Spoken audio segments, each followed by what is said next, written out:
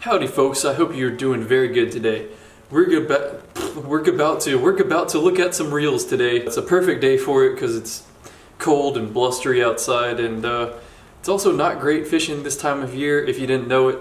Pretty much the only thing we have running is speckled trout and black drum, and yeah, I'm not about to go outside today. A lot of people have wanted to know what kind of reels they should buy for the jetties, so this has been a long time coming. We're going to look at inexpensive all the way to the flagship, top of the line, name brand reels out there.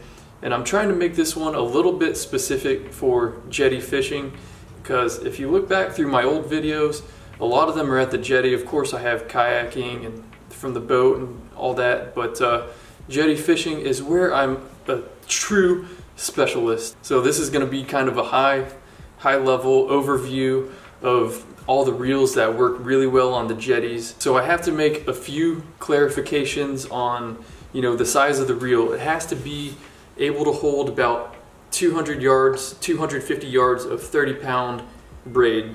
Braid is the main thing we use at the jetties, so that's what you're going to want to be able to have on your reel. Another clarification I want to add is that all these reels have been produced in the last 5 years, and they're still in production today.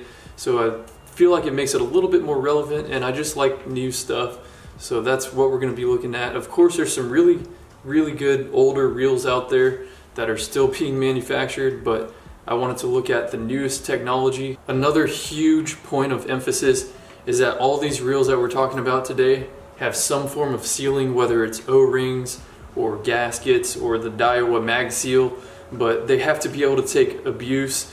They have to be able to take a splash and occasional dunks and still be able to perform. Because if you're worrying about your reel getting dunked when you're trying to land a fish or trying to catch a fish for that matter, you're not going to be able to be as effective as you would if you have a reel that you can just abuse and not worry about it. And also, if you have a reel that is sealed on all the entrances, you can actually blast it off with water when you're done fishing. You don't have to worry about that water getting inside and even corroding, because of course tap water can corrode reels as well. And if your reel isn't sealed, then make sure that you pack all the inside of the side plate and all the bearings and the pinions and gears, pack it all with grease, because that'll prevent the salt from corroding all those parts. Another huge clarification is that these are all spinning reels, which is what a lot of guys like to throw at the jetties as opposed to conventional bait casting reels. With this day and age of technology, we have braided line, so you can cast so much further with spin gear, and also you don't have to worry about backlashing and losing your lures like you would with conventional. If you were casting cut bait or live bait on the bottom or under a balloon, you might want to consider conventional reels a little bit more. But for our purposes, we're using lures about 90% of the time and casting back to back all day long. So the reliability of spin gear is just too good to overlook. So I separated reels into 3 separate classes. The first one is $50 to $150.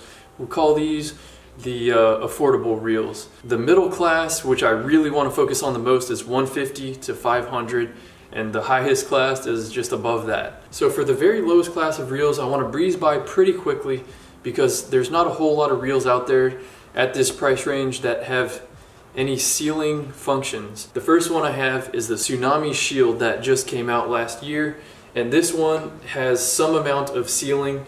Of course, with these lower priced reels, the sealing might not be complete on all the entrances to the body of the reel, but this one is very interesting and it might be worth a little bit of a look for you guys. But this is a new company to the spinning reel market, so I'd like to see maybe a couple more reels come out of Tsunami. But if you want, check it out. It does come in at that price range. But the main one that I wanted to highlight in this class was the Diawa BG. This one actually has a sealed drag, so the drag stack is sealed off. This one is a revamped model of the old 1981 BG. This one has a huge main gear and it's machined very well. All the parts apparently have very tight tolerances, so it can definitely take a little bit of abuse a little bit of dunking if you accidentally do that. And it's also very light for how much line it can hold. The BG 5000 with 22 pounds of drag is listed at 22.6 ounces, and it apparently can hold 480 yards of 40-pound J-braid line. So that is pretty outstanding. And just for the heck of it, I'll include the Penn Battle 2 in this part of the review. I've never used the big sizes of them, but I do have two smaller ones. Texas Redfish Hunter just got one, so I thought I'd throw this in there just for him. But they are pretty light for how much line they can hold. So moving on to the highest end reels out there. The biggest one everyone knows is the Diawa Saltiga. You have your Expedition and your Dogfight, and that's what Morning Tide Fishing uses, if y'all are familiar with them. They just look badass. They're sealed at every point of entry, so the salt water's not going to get in there. You don't want to be spinning them underwater, but if you're just maybe have to make a short swim out to a rock, then it's okay if they go underwater for a few seconds. They have the tightest tolerances out of any reel on the market. They have great line capacity for their weight, and the smoothness of them is just unrivaled for a reel that size. This is professional level, and these reels, just like all the new Daiwas that have been coming out, use ferrofluid oil to seal off the body at the handle knob, the main shaft pinion, the side plates, and even the line roller bearing. This method of sealing requires servicing every 1 to 2 years, but as opposed to O-rings and gaskets, it makes all the moving parts flow and spin just a lot easier. So it's the best experience that you can have with a spinning reel. The next ones we have up here is another super spinning reel. It's a Penn Torque. Never got a chance to feel this guy, but it's top of the line for Penn, and it's made right here in the US, so if that's your thing, you're a Penn fanboy, maybe like Thresher fishing, you might want to go for that. But they have sizes up to 9,500. The 7,500 version of the Torque has a weight of 26.7 ounces, which is pretty decent. A braid capacity that will let you put 470 yards of 50-pound braid. It's very good. That reel comes in at $750, so you're gonna have to spend a pretty penny, and you're also gonna have to worry about taking really good care of that reel. The next step down that Daiwa offers from the Saltiga is the Isla, which is a little bit heavier. It's going to have less mag sealed bearings, so it's a little bit more susceptible to salt water, but I think if you're going to be spending anywhere in the $1,000 range, the Saltiga would be the way to go.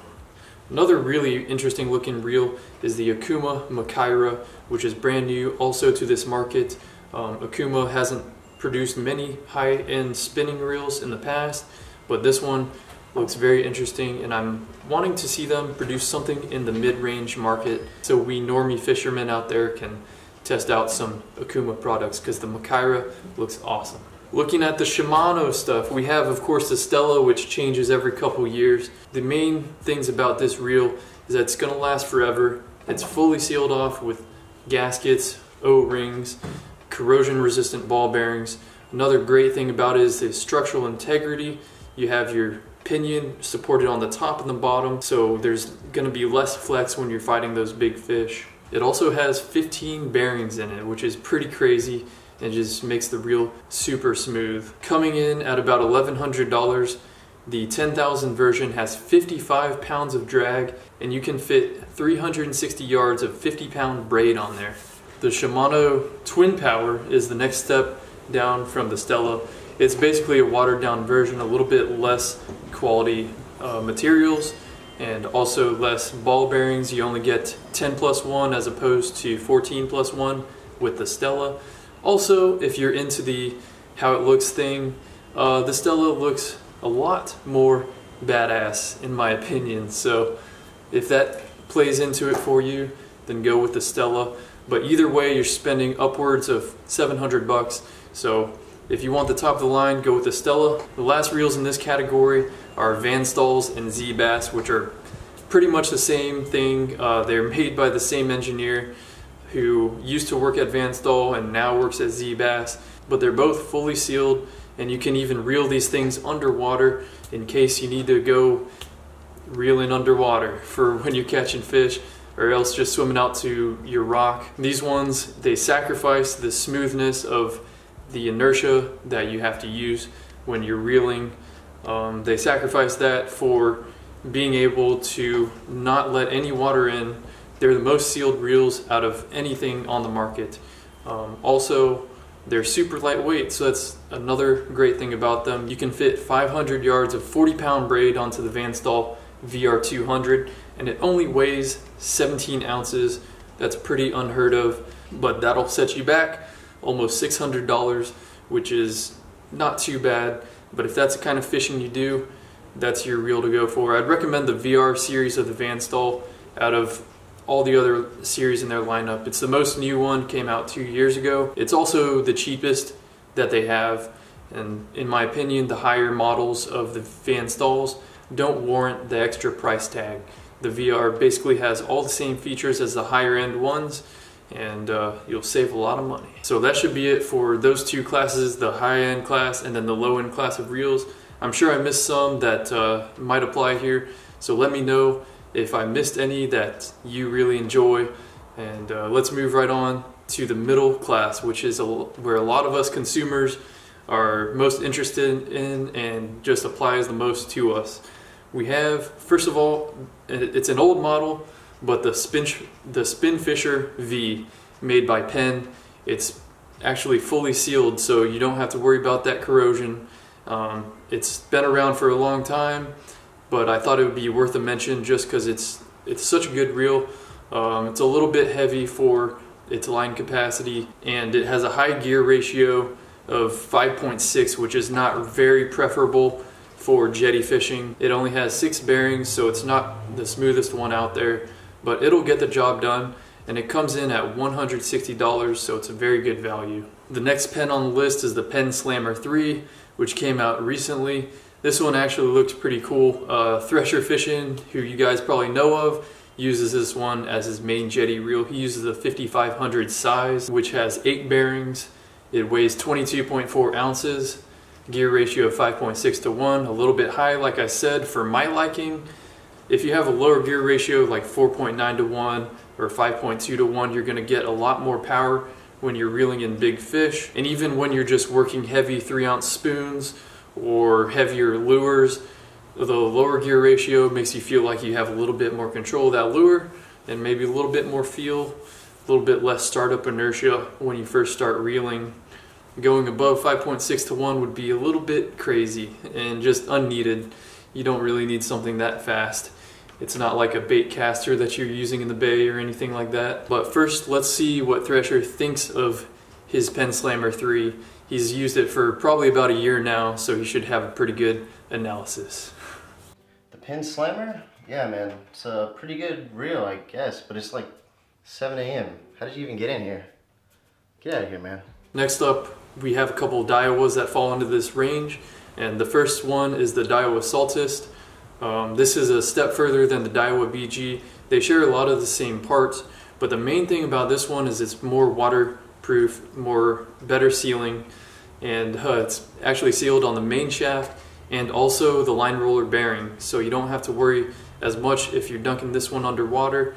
And it also has a couple more bearings to make it smoother. This reel also has a pretty high gear ratio though, just like the Penn Slammer. This one at the 5000 size has a 5.7 to 1 gear ratio, but it does weigh only 22.9 ounces, so it's definitely a good competitor in this field. One thing though that I really wish this reel had was either a round handle knob or else just an egg-shaped handle knob like the Shimano's.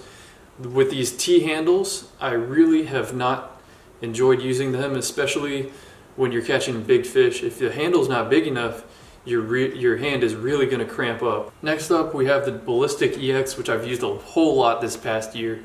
Caught some big jacks on it. But the most awesome thing about this reel is how smooth it is to turn. It's absolutely amazing. It's got a pretty wide spool. I think I got about 220, 230 yards of 30-pound braid on here, and it's actually very light as well. It's only 13.9 ounces for the 4000 size, and being able to fit that much braid on there is very nice. It looks pretty cool as well, but it does suffer from the same thing as the Penn Spin Fisher and some of the other Daiwas of this T-handle, which I really don't like. One time I was battling a 40-pound jack, and my hand just trying to crank the jack in with this was just starting to cramp. And some reels will actually let you remove your handle knob right here via a screw, but this one you'd have to actually drill it out through here to replace the knob, and that might be kind of risky if you don't get the drilling process entirely correct. It's really nice to have a circular knob or some kind of egg knob, something bigger than this if you're ever expecting to fight any big fish. But also looks really cool. It's got a great drag to it. The red accents I like, and top of the spool looks pretty nice. And it's good for maybe smaller jetty fare such as redfish, but you're not going to want to fight any jacks or kings or tarpon on this. This one does have a reverse mechanism, which you don't ever really want to turn on for any reason, so the fact that it's there, you know, you can go either way. I'd rather not have it personally, just in case it ever gets flipped by accident. This one, oh, I thought it did have a automatic bail, but it doesn't, which is actually pretty nice. And here that bail is still working. Everything's still working very great on this reel after a whole season of using it. Some of the proprietary Daiwa technologies is the air rotor, which is this piece right here. They've just engineered it in a way to have done away with a lot of the excess material so that the rotor, when it's shaped like this, can handle as much of a load as you'll ever put on this reel. And in my opinion, Daiwa has the best rotors. Digi gear, which is just how their main gears are cut.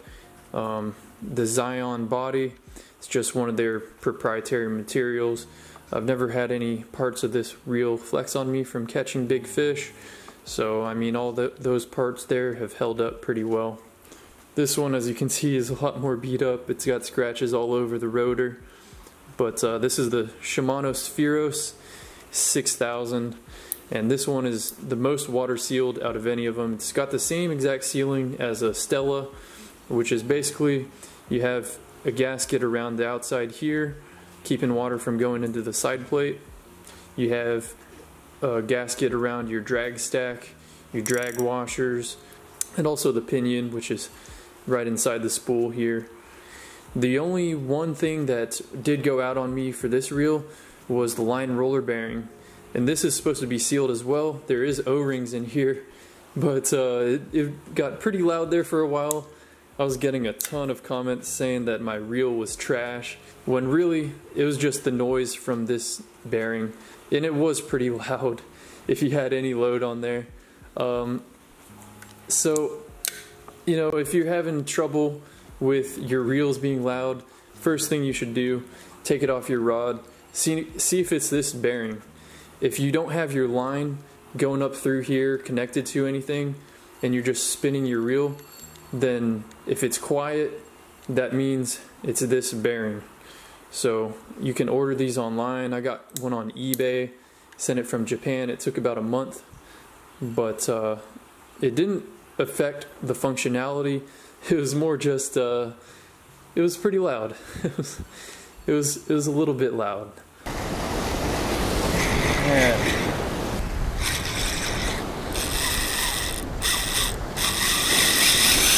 But anyhow, I really love the egg grip on here. One thing you want to look for in reels is how much play is in between this connection here, and there's really not much movement at all, so it's well made, tight tolerances.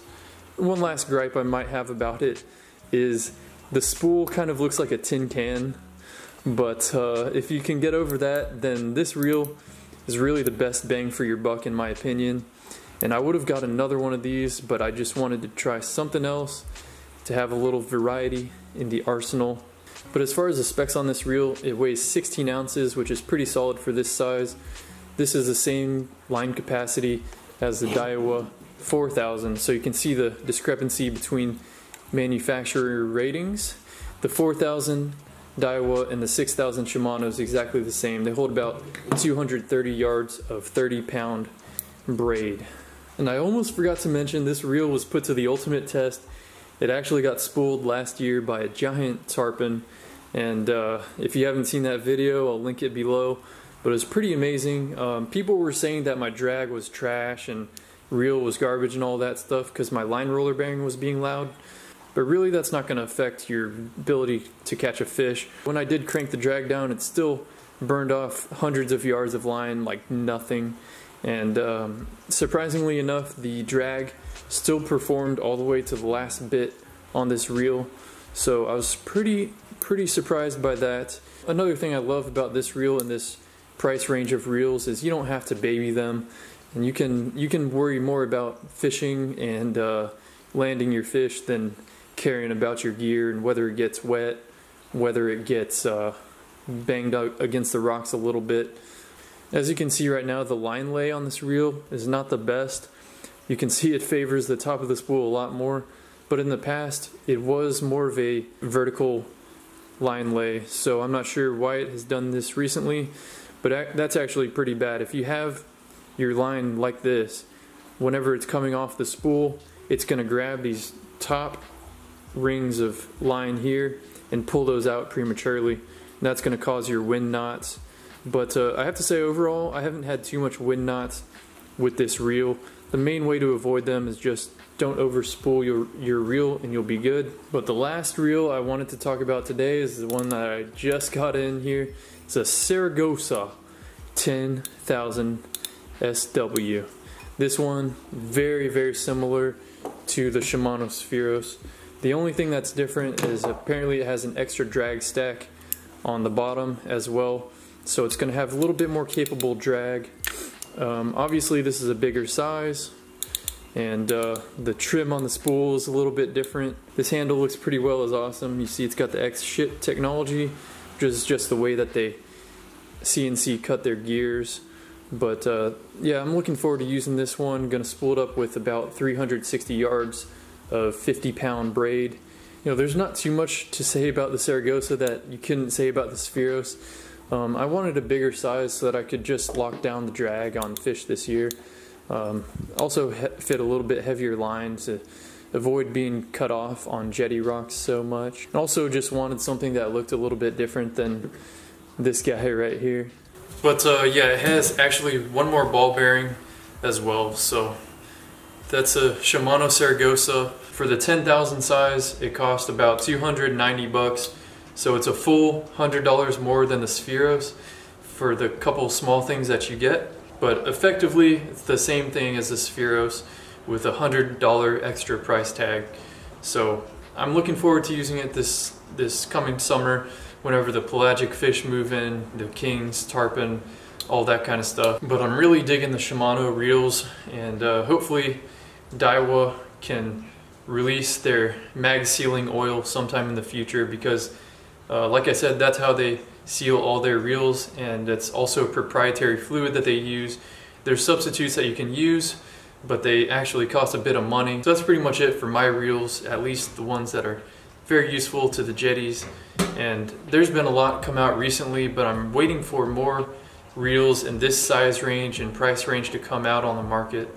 The ones recently we've had come out, there's been a new ballistic by Diawa. There's been a new Excelor Fuego, also by Diawa.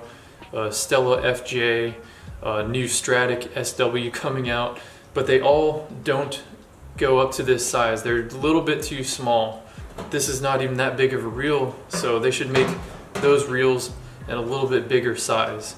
So there's really not that many options out there. So hopefully this review can narrow it down for you guys a little bit. But if you guys want to check out more reviews on reels, a lot more in detail than what I just said today, check out alanhawk.com. I actually pulled a lot of information just from his website. He does great breakdowns of the reels. He does more detailed reviews. He's like the guru of spinning reels and knows exactly about every part of it. But another great resource is Tackle Advisors on YouTube. I've really been digging his content lately. He talks about some of the new reels that are coming out on the market and breaks down reels as they come out, does a full review. So that's pretty much it, guys. I've done a lot of research lately on reels just because I was looking to get a bigger reel. Ended up going with this one, but I mean, it's all interesting looking at all the different options. Another reason I went for something a little less expensive, I could have gotten a Saltiga or Stella or whatever, but I also wanted to try out some of these reels for you guys so that y'all know what to buy as well. Jumping straight to the top of the line is not very relatable, and people won't connect with it as much as if you're using some street grade equipment. I might also record a couple more informational videos which aren't as fun as catching fish, I know, but hopefully you guys benefit. The other ones I want to do coming up here soon is how to make a lemon rig. So let me know if y'all want to see that, or if maybe y'all want to see how to rig a 3-ounce spoon first. I've gotten some requests for that too. We use those 3-ounce spoons for redfish, kingfish, jacks, and tarpon will hit them too. So got some good stuff coming up. I have been traveling like non-stop. Y'all may not realize it, but I've only been home for like 10 days so far this whole year.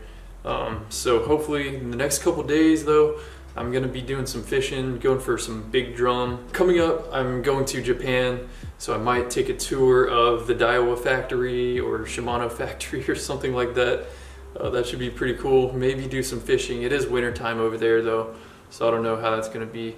But also got a Pacific Island coming up on the schedule, so I'm gonna be maybe going for GTs, maybe a little tuna action from shore hopefully. So that might be some pretty interesting stuff.